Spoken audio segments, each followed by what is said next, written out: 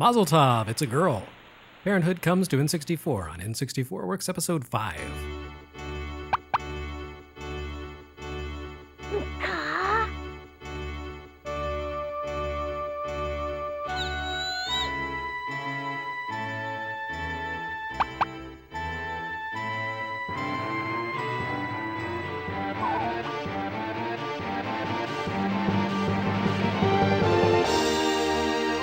NX's Wonder Project J2 offers us a glimpse into an alternate history for the Nintendo 64. A world where it followed closely in the footsteps of the NES and Super NES, where Nintendo embraced both the publishers and play experiences its fans had enjoyed on its previous hardware generations. That's not precisely the world we ended up in though, and while there's plenty to be said in favor of the new concepts N64 helped establish, Wonder Project J2 makes you wistful for what could have been. As its title indicates, Wonder Project J2 is a sequel. Its predecessor, Wonder Project J, had been a Japan-exclusive release that doesn't appear to have set any sales records, but still evidently did well enough that publisher NX commissioned a sequel as the company's N64 debut. Not only was this NX's first N64 release, it was also its next to last. After publishing this and Mischief Makers in Japan, the company shifted its focus almost entirely to PlayStation, along with a handful of Saturn releases for good measure. NX's departure represented a pretty significant blow to Nintendo. Obviously, NX's defection to the PlayStation camp meant Nintendo was denied the benefits of Dragon Quest VII, which would go on to become the single best-selling PS1 release ever in Japan. But perhaps even more important than raw sales numbers was the impact that this had on the Nintendo legacy. Dragon Quest had been a Nintendo-exclusive franchise since 1988, when NX dabbled briefly in the computer gaming side of its legacy by porting the first two Dragon Quest titles to MSX. Speaking strictly on the console front, however, NX had practiced total exclusivity with Nintendo systems for a decade. 2 weeks after Wonder Project J2's launch in Japan, though, NX published a Super Famicom remake of Dragon Quest III, and then besides Mischief Makers, NX would never publish another title on a Nintendo home console again, only for Nintendo handhelds. On the TV gaming side, the company went all in for PlayStation until its merger with Squaresoft more than 5 years later. Third parties moving away from Nintendo was hardly unusual during the 32-bit era, but what makes NX such an interesting case is that the company didn't immediately cut ties at the time of the transition away from 16-bit systems. Unlike with Squaresoft or Capcom, NX actually made the effort to explore the N64 market, which gives us a sense of what the company might have brought to the console's library had it stuck around longer. But perhaps NX didn't stick around precisely because what it wanted to do was so wildly different from what N64 was geared toward. We see that at play in Wonder Project J2, a cartridge like nothing else on N64. It's a creation that seems more in line with what you'd expect to have seen on NEC's PCFX or Sega's Saturn or Dreamcast. This is an anime-style simulation game, loaded with hand-drawn artwork and tons of dialogue. You simply didn't see any other content like this on N64, especially not in the US, where we didn't even see this game. Like its predecessor, Wonder Project J2 didn't reach America at all, as NX had shuttered its US publishing arm, and any NX releases we did see here, such as Mischief Makers, were distributed here by other parties. The unsuitability of the N64 format to NX's ambition, the N64's heavy focus on the US market, and, oh yes, Squaresoft's peer-to-peer petition for NX to move over to PlayStation all combined to make the company's flirtation with N64 a brief one. But the affair did produce this curious offspring, a game about raising a daughter. Well, sort of. A daughter who is also a robot. Wonder Project J2 plays like a sort of hybrid blend of Pac-Man 2: The New Adventures and Princess Maker 2. Your goal here is to raise a young, naive robot girl, teaching her about fitting into society while helping her come to terms with the vagaries of the human emotional experience. Loud! Loud! It's a hands-off, god simulation kind of game where you have no direct control over the robot child, Josette. Instead, you interact with her through a cursor in the form of a bird, who is in fact called Bird, who provides you with a very limited set of options.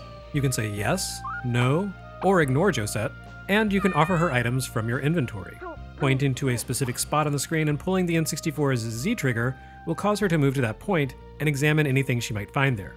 Your goal is to nudge her toward correct behavior through repetition and trial and error. It's a game with a leisurely pace, as your lack of direct control over Josette's actions means your ability to instruct her tends to be limited by her whims, moods, and ability to put two and two together. So, for example, if you want to teach Josette how to clean, you'll need to embark on a complex multi-part process that involves buying a broom and making her feel bad about her body odor.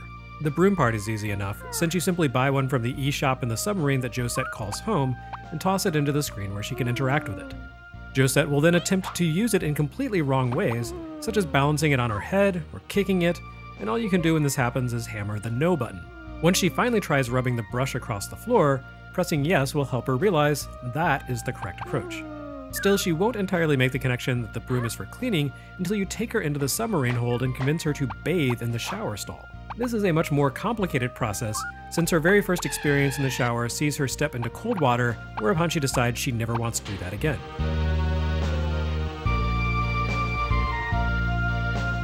Encouraging her to bathe will spoil her mood, which makes her reluctant to do anything until you bribe her with sweets.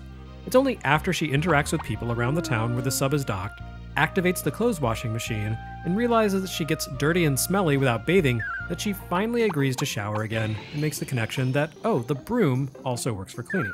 This sounds frustrating, and it can be, but Wonder Project J2 manages to try players' patience without becoming outright annoying. While there's a bit more brute force repetition than would be ideal, the process of teaching Josette is fascinating for a few reasons. For one thing, her unpredictability keeps you guessing. You can't simply hand Josette an object and have her immediately divine its purpose. On top of that, both her mood and her stamina levels affect her receptiveness. As a robot, Josette's battery fuels her brain, and when she runs low on power, she can't focus on complex tasks, especially learning from books. You need to allow her to rest and recharge when she's tired. And while she rarely gets into a truly foul mood, whether from being rebuked or by having a demoralizing encounter with villagers, it happens just often enough to keep things dynamic, forcing you to switch tactics. And this speaks to Wonder Project J2's greatest strength, Josette herself. The original Wonder Project J starred a young boy in similar circumstances to Josette. With the sequel, Enix and developer Givro appear to have taken notice of which way the wind was blowing within gaming and anime fandom and decided to give their predominantly male players a virtual daughter, or if you prefer, a virtual girlfriend. This vague embrace of what amounts to virtual incest was hardly some new idea. Gainax's aforementioned Princess Maker games saw you rearing a young lady who, under the right or wrong circumstances, would fall in love with the player. And honestly, many of Enix's earliest games were in fact skeevy computer titles featuring borderline pornography and child abuse, including one infamous work called Lolita Syndrome. That particular work involved playing games of chance with the lives of preteen girls. If you really want to be cynical, you could say Wonder Project J2 was Enix being true to its origins. But in fairness, Wonder Project J2 shipped for a Nintendo console back when that sort of content was strictly verboten on Nintendo platforms. The most egregious thing about the game's treatment of Josette is the fact that her billowing sundress shows off her underwear when she leaps with excitement, which is still not great, and probably accounts, at least in part, for the fact that this game was never released in the US. But ultimately, it seems pretty mild compared to the teen exploitation featured in modern otaku games. Rather than taking a salacious approach to Josette's presentation, Wonder Project J2 instead paints her with a more innocent brush. She can express a variety of moods, from curious to bashful to sullen, and she flits between them unpredictably. Josette has been programmed to express an enormous amount of dialogue, and your interactions with her can start many different ways. Sometimes you need to initiate a conversation or lesson, while other times she'll start talking unbidden. Her conversational gambits sometimes lead to dead ends, since she wants to know more nuanced information than you can express with yes or no. But other times she simply wants to drill you on your age, your gender, etc. Josette was drawn by Akihiko Yamashita, whose work has appeared in films as diverse as Legend of the Overfiend and Howl's Moving Castle. But fortunately, the tone here is in line with the latter rather than the former. But really, it is the writing that sells her as a character. Josette's more bashful or expressive moments border on coquettish without crossing over into pandering, leaving her enough of a blank slate that the player can project their own perception onto her. For teen boys and girls, she's an imaginary sister or girlfriend. For old people like me, she's more like an adopted niece who still needs to learn a thing or two about public modesty. It's also worth noting here that this video would not have been possible without a hacker by the alias of Ryu, who created an English language patch for Wonder Project J2 that's not only well written, but manages to convey Josette's personality brilliantly.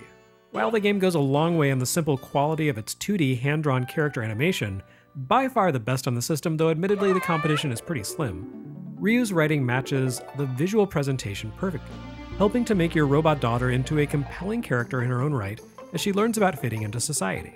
Really, the only downside to the 2D graphics here is how poorly the N64 hardware handles scaling. That fuzzy interpolation filter makes any attempt to scale up the cell animation look like a low-quality JPEG thumbnail scraped off Google Images and blown up to high resolution. This is a failing of the hardware rather than the game, but still, yuck.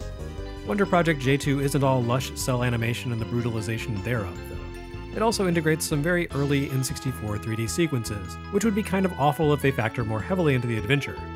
Josette can take a variety of jobs to help earn cash for buying goods and recharging her energy, and several of these, notably fishing and mining, involve moving around through clunky 3D spaces.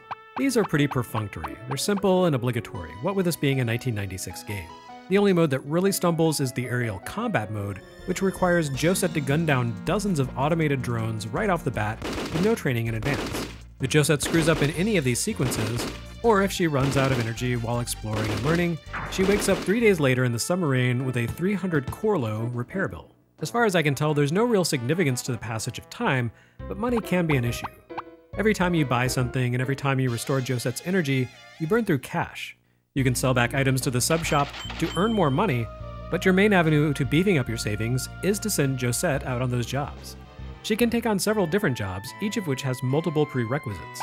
You need to acquire a license to perform each job, and some licenses in turn cost money. You also need to open up the opportunity to even take the job by completing specific character interactions with villagers and making Josette has the appropriate skill set. At the low impact end of the scale, you can just pass out movie flyers. This nets you 200 Corlo for a few seconds of watching a brief animation. It's repetitive, but it's easy. Some jobs simply serve as single-time avenues to advance the story. You need to learn to be a waitress and work in the machine shop, both of which require both a license and a bit of training in specific skills and knowledge. However, you can only perform those roles once or twice to earn cash, after which the storyline advances in the restaurant and the machine shop, making those lucrative gigs no longer available. Other jobs are considerably more involved. Mining for proton energy and catching fish both involve the usual array of prerequisites, including boosting Josette's strength and balance, but the actual jobs themselves are very hands-on and send Josette into the aforementioned 3D sequences. Wonder Project J2 is, after all, a Nintendo 64 game, and an early one at that, which means naturally its creators wanted to show off the amazing powers of this new console's polygons. For the most part though, the game veers away from the 3D elements in action and focuses on Josette's interaction with the islanders. In fact, the finale of the game is anything but the whiz-bang 3D action extravaganza you might expect. Instead, it's a half-hour sequence that plays out in a largely hands-off fashion. Josette pulls together all the skills and lessons she's learned thanks to the player, and resolves the larger, looming epic-scale story of empires and conflicts more or less on her own. It's a strange approach to a game climax in that it happens entirely out of the player's control, but it's not as though the precedent isn't established throughout the entirety of the game. Josette learns through interaction with the player, asking questions, responding to objects you fling into the play area, but most of her crucial progress happens without player input. A large portion of the game involves simply sending Josette into different scenarios and allowing her to work through that scene on her own. Every time you go into a place like the restaurant or the movie studio, Josette advances autonomously. She interacts with other characters based on what she's learned, how she's developed her skills, and her emotional development. Players can only interact with Josette when Bird is on screen, otherwise she's on her own. The scenarios Josette must navigate range from satisfying a master chef with her culinary skills to befriending a sickly blind girl to holding her own in a boxing match with members of the occupying Siliconian Empire. Josette will participate in a stage play, become a film actor, humble a circus strongman with a robot brawn, and maybe even find romance with a handsome local lad. This is what ultimately differentiates Wonder Project J2 from something like a LucasArts adventure, where classic graphical adventure games require players to help the protagonist navigate social situations by making menu selections. Here the entire point is to teach Josette how to become self-sufficient. Like a parent, you're there to teach her, encourage her, reprimand her, and steer her in the right direction. In the end though, the goal of Wonder Project J2 is to reach a point where Josette no longer needs your guidance. All in all, it's a charming and lovely experience, if occasionally frustrating. Because the game pushes so much of Josette's progress behind the curtain, it can be tough to know, for example, when she's strong enough to hold out in a fistfight, or skilled enough in the kitchen to create a masterful meal.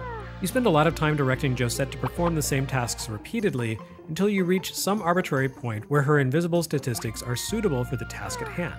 It's a slow game constantly interrupted by Josette's questions and exclamations, but then this isn't really meant to be a speedrunner's specialty. Wonder Project J2 was featured heavily in US magazines in the early N64 days, yet it never reached these shores, and it's not hard to see why. Aside from the teenage panty flashing, feels like it would have been simply a poor fit for the US gaming audience of the era. Publishers and media alike were pushing edgy, in-your-face experiences at this point. Remember, id's Quake shipped 2 days before the N64 made its Japanese debut, and that was far more representative of the American gaming vibe at the time than something like this. A pastoral game loaded with whimsical animation and good-natured characters, seemingly inspired by Gainax and Ghibli films, all the way down to lessons about the evils of imperialism and the sanctity of nature. It's largely a hands-off experience about teaching a young robot girl how to clean and experience the emotion that humans refer to as love. It just wouldn't have flown in 1996. Wonder Project J2 would probably fare better now as a Western release. These days, console gamers outside Japan have grown far more accepting of anime tropes, text-heavy simulations, and the idea that video games can be sweet and gentle-natured. It's really hard to imagine that we'll ever see any kind of Wonder Project J2 remaster, though. Since Enix's merger with Squaresoft, neither side of the company bothers much with bygone minor properties, no matter how worthwhile. Furthermore, developer Givro, formerly Almanac of EVO fame, folded long ago, meaning any rights to and interest in reviving the Wonder Project series are scattered to the wind.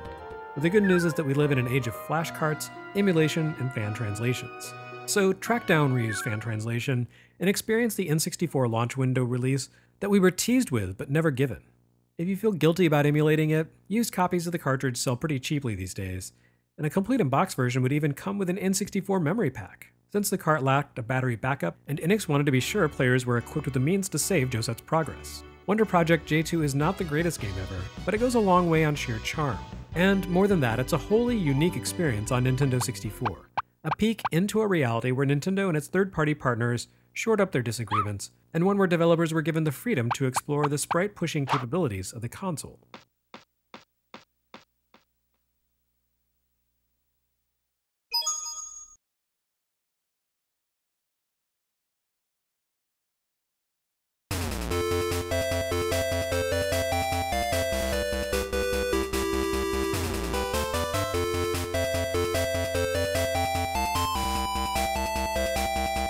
Next time on N64 Works, Midway steers us back into the reality we actually got.